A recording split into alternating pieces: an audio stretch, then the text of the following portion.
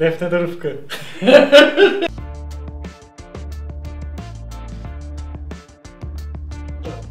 Merhabalar, Stüdyo Mutfağa hoş geldiniz. Bugün sizlere rustik Defne'de Rıfkı tarifi vereceğiz. Bu Rıfkı şu anda donuk şekilde bize geldi. Büyük ihtimal bir sene önce dondurulmuş olabilir. Bakalım hayırlısı. Siz taze, yani hangi ay hangi balık neyse işte Rıfkı. Bugün sizlere Defne'de balık tarifi yapacağız. Ne eksik?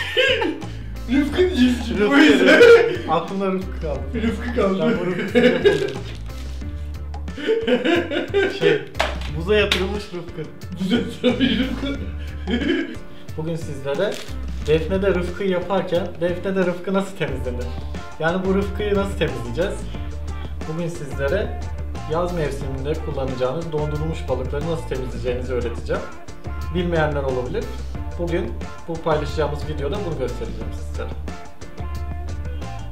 Defne'de verdik. Defne'de Rıfkı. Rıfkı değil, bunun Rıfkı olmasın. Hayır. Yaz mevsiminde kullanacağınız dondurulmuş balıkları, yani frozen şekilde size sunulan, taze diye sunulan balıkları nasıl temizleyeceğimizi göstereceğiz. Bu tarifimizde levrek kullanıyoruz biz. Adını Rıfkı koyduk. Güzel bir balık. Küçük, biraz taze, büyük ihtimal çiftlik. Levrek balığı nasıl temizlenir? Şimdi izleyelim.